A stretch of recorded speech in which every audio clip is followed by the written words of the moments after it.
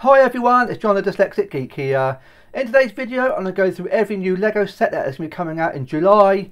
After an absolutely crazy June, July is rather quiet with not many sets coming out at all in fact, which isn't a bad thing because as I say, June was incredibly busy with so many great sets and looking forward to August. August is looking just insane.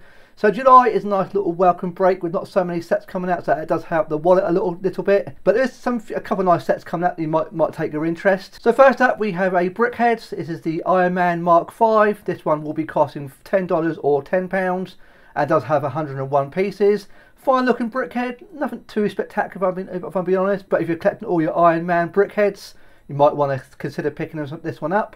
There's also thought to be a Batman 8-in-1, but that's not yet been officially confirmed and it's not on the LEGO website, but it is thought to be coming out on July the 1st, so that may well be announced in the next few days, but it's not been announced at the moment technically, so bear in mind that may come out, but it could well slip to August, so just bear that in mind. Now in the US you get 3 Disney sets. Now these are already out in the UK, these did come out in June.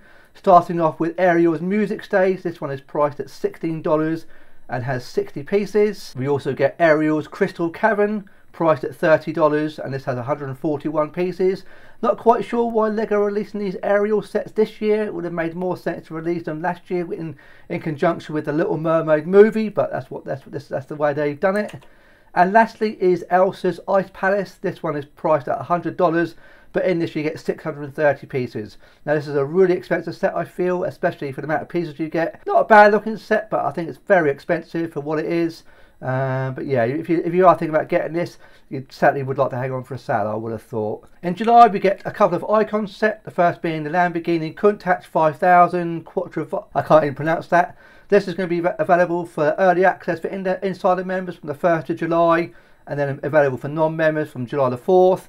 And it will be costing $180 or £160, and in this you get 1,506 pieces. I'm still not sure about this. I really wish LEGO had done a different colour than white. It really does look like a really upscaled version of the Speed Champions set. I mean, it's a good rendition of the Countach, don't get me wrong. I think it's probably the best job that LEGO could probably have done with it. I'm not sure about it on the sidearm panel. It's all the little gaps of the bricks. It doesn't really work that well, if I'm being perfectly honest, but that's the only part of the set I'm being critical of. I'm not sure from the side angle it looks that great. The rear end looks okay. The lights maybe look a little bit big, but that's not too bad. I do like the big chunky tyres at the rear. That looks pretty cool. I just wish it had been a different colour. If LEGO were going to do another Countach, or even maybe it would have been nice maybe for another Lamborghini, like the Murcielago. I'd love to have seen that in LEGO form. It just seems a little bit safe. I don't know whether I do pick it up or not. I very much doubt it. If I do, it would need a significant discount. I love my cars. I do love my cars, but I don't really want another white car. If you know what I mean. I keep saying it. I just wish it was another colour. It looks a bit dull in white, especially after a few years ago, or last year, or a couple of years ago, we got the Porsche 911. That was also white, as you can see on the shelf here. See it down here. Yeah, it just feels a little bit safe, if you know what I mean. But if you're interested in picking this up, it is coming out on July the 1st. And the second of the icon set is the Transformer Bumblebee. This will be priced at $90 or £80, and this you get 950 pieces. Again, this will be available for early access for insider members from July the 1st, and then available to non-members from July the 4th. I am very much considering picking this up in July, as there's very little else coming out. I would like to see it on display, maybe a little bit overpriced perhaps, I'm not quite sure. I do like it. I do have the Optimus Prime from a couple of years back, so I will get it at some point. It's whether I wait for a sale on this. Optimus Prime was heavily reduced in the UK, it's regularly on sale, so I might well consider waiting. If I do take it, I'm not sure if I'll be taking a trip to the LEGO store this month, as there's not really a huge amount coming out. I have to wait and see, and if I do, hopefully I'll see it on display before I'm making final judgment. But it looks fine. I think it certainly looks better in robot form than it does in car. I don't think it looks great in car form, if I'm perfectly honest. But for me, I never transform my Optimus Prime, so I'd always have it in robot form. So that doesn't really bother me too much. I think when you see it on display next to Optimus, it does look really good, in fact. But yeah, it's fine. I don't know if it's too expensive. I think the pricing's fine, but Yeah, it's not tremendously exciting. It would have been nice to have a nice a Decepticon, maybe a Soundwave that might have been a little bit more interesting. But yeah, hopefully I'll see it on display at some point, and we'll see. But I might just hang on for a sale if I'm sensible. Yeah, if I'm sensible, I really should wait for a sale on this one. And that is it for sets that are coming in July. As I say, not a huge amount coming out, but do bear in mind that we are now going to be getting the Series 1 of BrickLink sets coming out. These are now starting to ship to people. I've seen a few people who have got these already. Mine are currently in the warehouse, so I am eagerly anticipating them coming to me. Hopefully I'll get mine in the next couple of weeks. I've got a Mountain Fortress and the general store coming, so I'm super excited. I'm very envious of seeing people who have got theirs in hand already, so I'm eagerly anticipating mine arriving. I can't wait to get my hands on them. I'm really looking forward to it. But yeah, these will be shipping very soon, so anyone who's got their order pre-ordered, you should be getting yours within the next couple of weeks. And hopefully you should, like mine, they might perhaps have been charred and sitting in warehouse waiting for dispatch.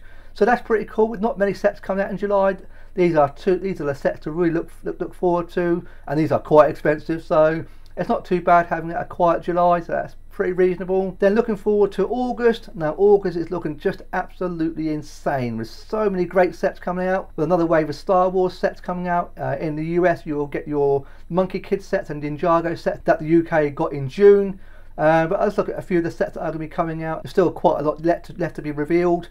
We get the next wave of the Dream sets, the biggest one in fact that LEGO have done so far, the Castle Nocturnia, I think that's pronounced. And this is so far the most expensive LEGO Dream set that LEGO have done so far. $200, 1,742 pieces. It looks pretty spectacular, I must admit. Out of all the Dream sets that LEGO have done so far, this looks quite interesting. Very expensive, but it looks pretty cool. So you've got a few different customization options for it, so that's something to look forward to if you're collecting Dreams. We get the Milano coming out next month. That looks pretty cool. So I'm very much looking forward to this. Price at $180, and you should get 2,090 pieces. I'm not sure I want to rush out and buy on day one. It certainly will go very nicely with the Bellator from a year or two ago, or that retired last year. So yeah, I've got my eye on this, but I probably will wait for a sale. Oh yeah, I certainly will be waiting for a sale on this one. That was the Benatar was heavily reduced in the UK, but looks great. It certainly will go really well next to it. Comes with 5 minifigures, so it looks pretty decent. Well, 4 minifigures and a baby Groot, so that's pretty decent. Now also we get another Star Wars wave coming out. They get the new Imperial Star Destroyer. This is going to be $160. It is up for pre-order right now if you so wish. Does look pretty good version of the Imperial Star Destroyer. Certainly is a play set. Does have the 25th anniversary Cal Kestis minifigure, so I bet that's really cool. It does look good. I did have the previous one from 7 or 8 years ago. I can't believe it's been that long since LEGO done a Star Destroyer, so it's really good to see this one coming back again. It does look quite cool. So yeah, I've got my eye on this. Not sure, it's not on a rush out and buy on day one. I probably might wait for a sale on this one, but it is going to be coming out on August the 1st. And of course we get a couple of sets that are going to be based on the Rebuild the Galaxy Star Wars special that LEGO are doing for Disney Plus. This one being the Dark Falcon, which was officially announced a few days ago. Again, this will be coming out on August the 1st, so this looks great. I must admit, all the minifigures look fantastic. I really do like this take on the Millennium Falcon. It does look really good in black. Especially with all the red dotted all over the build, really does stand out. Yeah, it looks pretty cool. I've got my eye on this. I don't know if I want to buy it on day one, but I might well do. I don't know. I'll have to wait and see. Maybe when the promos become available in July, I might put in the pre-order.